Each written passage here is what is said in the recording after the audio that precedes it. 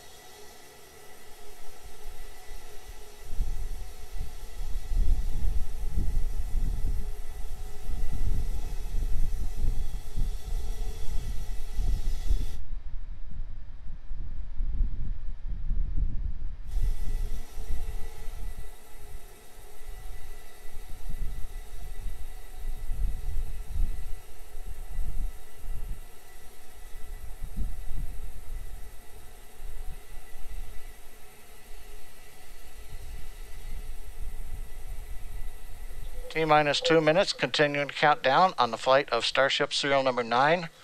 That's the vehicle on the right of your screen, currently venting.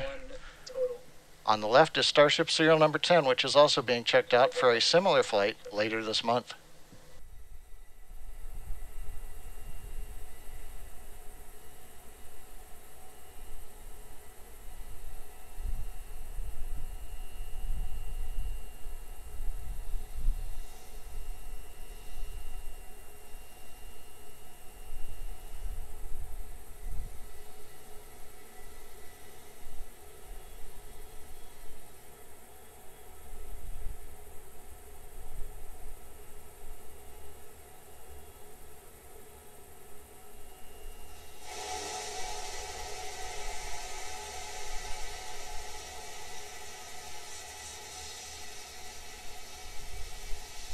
T-minus 1 minute to the launch of Starship serial number 9.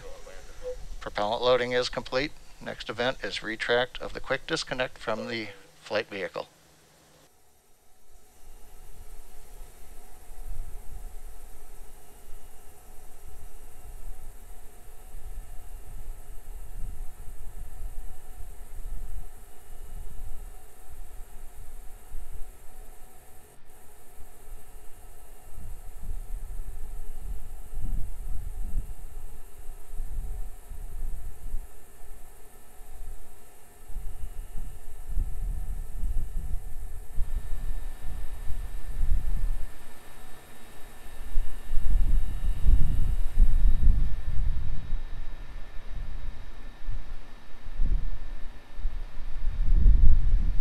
Ten, 9, 8, 7, 6, 5, 4, 3, 2, 1.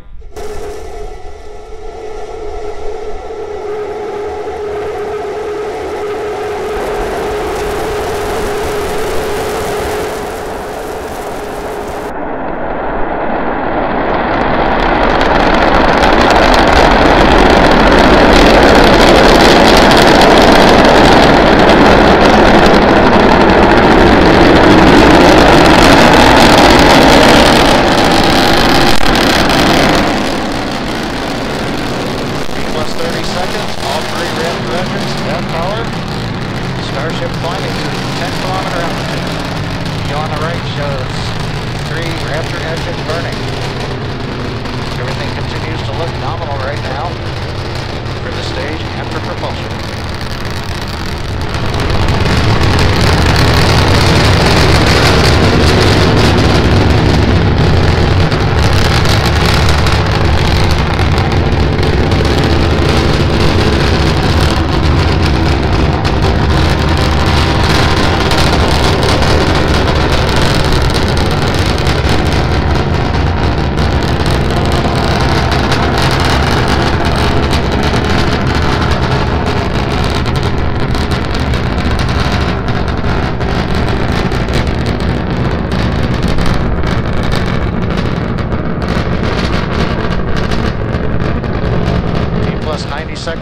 flight. Everything continues to be nominal with Starship. We're just passing through 3-kilometer altitude.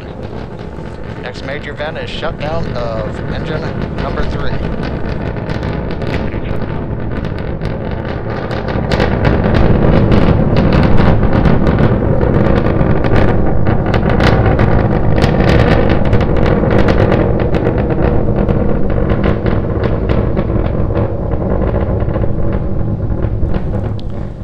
Plus 2 minutes, flight continuing on Starship. As a reminder, this is a test flight to a 10-kilometer altitude. Engine number 3 shut down on time as planned. We're continuing to climb on 2 engines. Everything continues to go well with Starship. Good engine performance so far.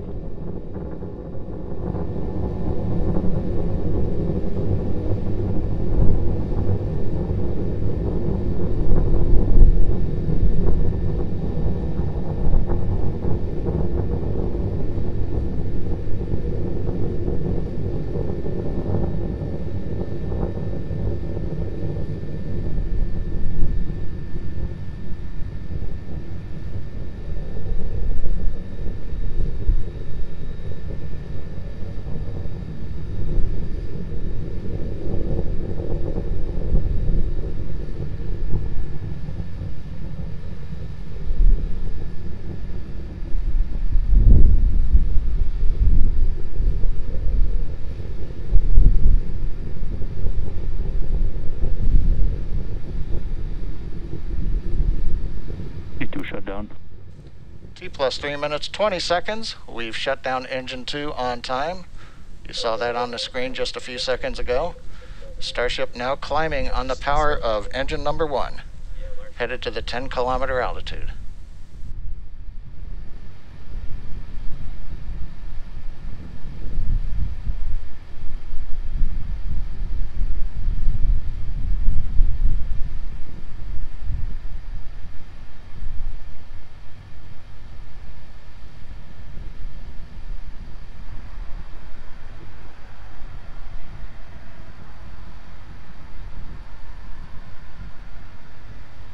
T plus 4 minutes. Vehicle is at 10 kilometers. It is at apogee. We're continuing to throttle down engine number 1 to hold altitude. We're preparing for handover on the propellant tank.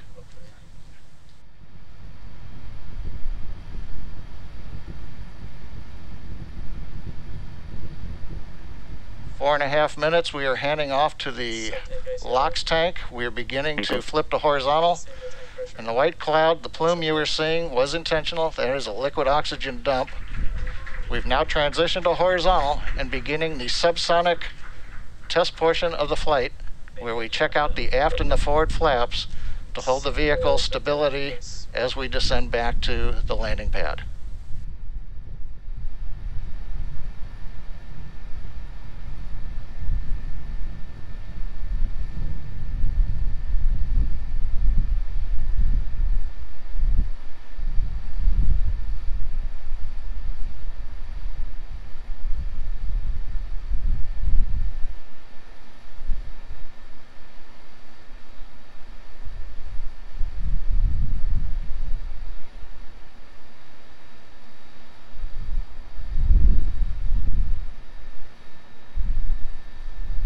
T plus 5.5 minutes. Starship continuing the subsonic descent, using the forward and aft flaps to control its attitude as we come back down to the landing pad. Everything continuing to go well in this portion of flight.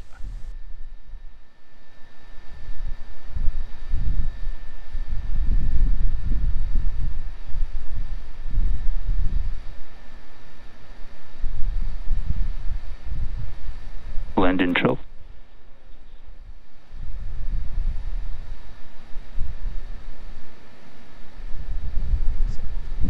6 minutes, 10 seconds into flight. We're down beneath 1.5 kilometers. We're preparing to restart 2 engines, flip the vehicle vertical, then transition to 1 engine for the landing burn.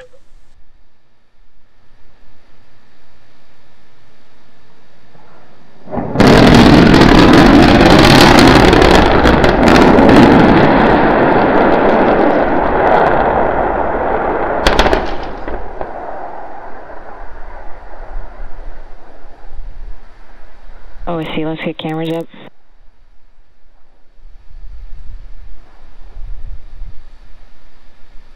Rolling to anomaly net and opening 3.911 at this time. We will start sweeping for fires.